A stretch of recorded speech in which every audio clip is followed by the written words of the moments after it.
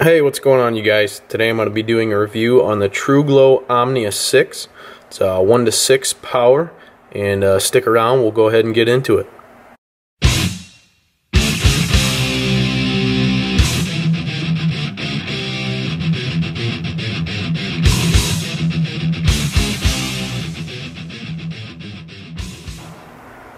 So this is just going to be a quick review. It's dark out now, so I won't be shooting it to show you guys. I will probably do that later on at some point. So first off, I guess I just want to let you guys know that I'm rating this scope probably, right around a 4 out of 5. I'll start with the advantages first, and then I'll go ahead and talk about why I rated it 4 out of 5 instead of a 5. So one of the first advantages right out of the box that I noticed, usually with a good piece of glass, it has decent weight to it, and the Omnia 6 definitely has some good weight, being a 1 to 6 by 24. It's still got that pretty decent weight. They also have a decent warranty on it. Next advantage, I would say, one thing that really stuck out to me is the turrets. So you can see here that they are locked right now, but if you go ahead and pull out, then you can twist this. Super easy for windage adjustments and elevation, different things like that. The next thing I want to talk about here is the adjustable focus. Super easy to use, does not stick out very far, and it just works really well. One of the things that I have found with this, like I said, it's a 1 to 6 power scope. A lot of those cheaper scopes like this that go down to 1 power are not true 1 power. If you look through it, it has a little bit of zoom to it. If you get the adjustment of the focus just right, you cannot tell a difference at all. It's just like a vortex scope. I'm not sure what theirs is called that's similar to this, but it works all the same. So the next thing I want to talk about is they threw in the box this cantilever. And I had mixed feelings about it at first, how much it sticks out. But for plinking around and switching from different distances of targets, it just makes it that much smoother to change your power.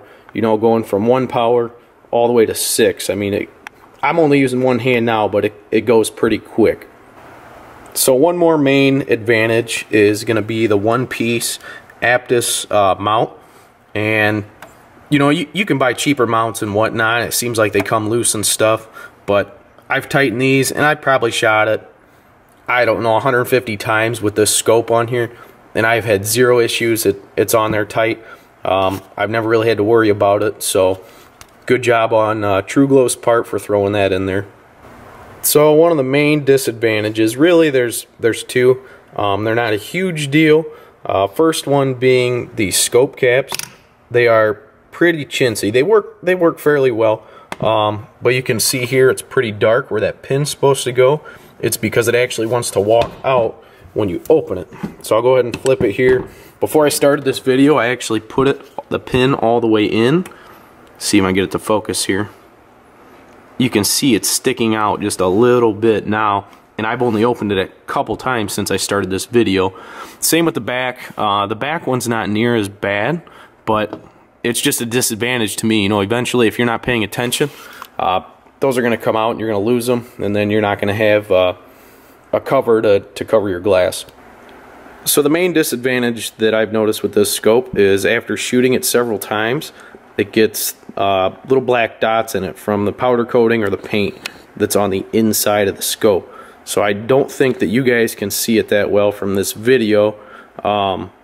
It's just something I guess you guys are going to have to take my word on. I've tried doing the textbook method where you take a textbook or a phone book and smack the side of the scope. That definitely seemed to help. That got a lot of the big specs out of it, but there's still little ones. Really, it does not impair when you shoot. It's just kind of annoying seeing those, and especially if you paid money for a decent scope. It's just a little frustrating seeing those. You would think that stuff would stick on there a little better, but really that's my main disadvantage. Other than that, just those scope caps, how that pin tries to walk out. But other than that, just want to do a quick review on it. I've had this scope for a while, and hopefully I can get a video up here soon where I'm shooting it. But that's all I've got for you guys. Just a quick little review on the Omnia 6, 1:6 by 24 millimeter. So thanks for watching. Go ahead and like, comment, subscribe. If you guys have any questions, go ahead and throw them down below. Thanks.